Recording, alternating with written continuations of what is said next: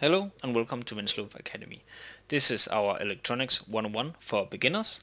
In this lecture we are going to discuss the two main types of current and the difference between open and closed circuits.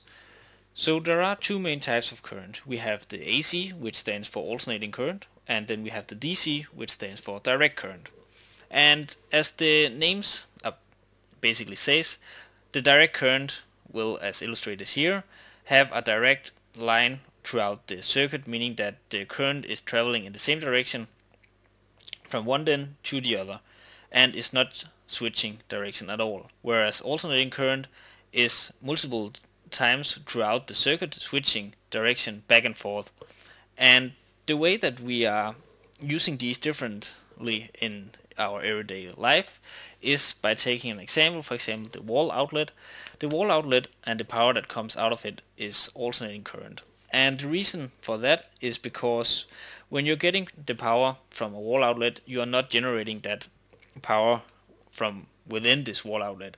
It's generated on a power plant, for example, a certain distance from your home, and that power needs to be transferred from the power plant to your resident and then being distributed through this wall outlet with the whatever device you plug into this.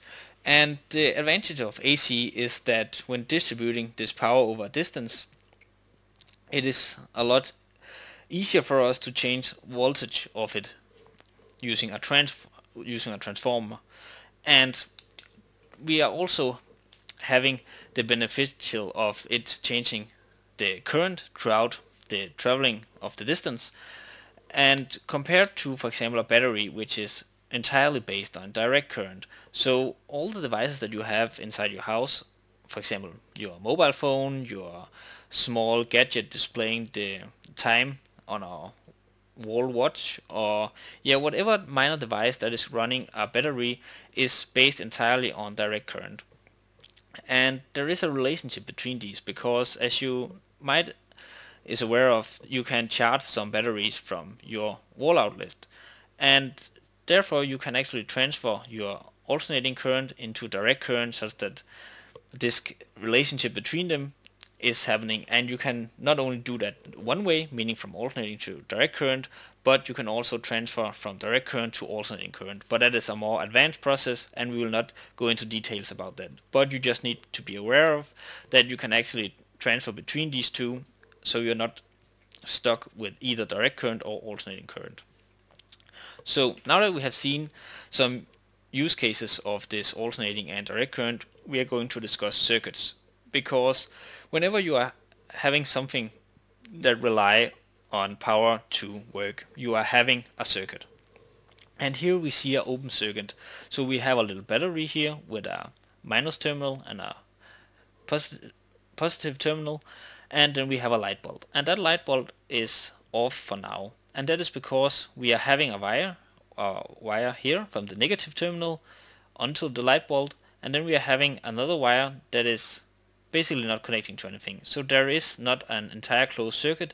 That means that we cannot have the power being transferred from the negative terminal and back to the positive terminal. So we don't have this connection.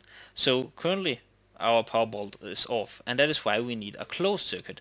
So when we are having a closed circuit, meaning that we can have the power being transferred from the negative terminal onto our light bulb and then back through the positive terminal and have this flow here, we will actually see that our light bulb is turned on. So whenever you are switching something off, for example your flashlight or the light bulb in your lamp, what is actually happening behind the scene is that you are going from a closed circuit to an open circuit. So there are something physically disabling this circuit here such that you are no longer touching the, for example, positive terminal, meaning that the light bulb will switch off, and when you are then turning on your device again, this connection is remade such that we have this circuit here.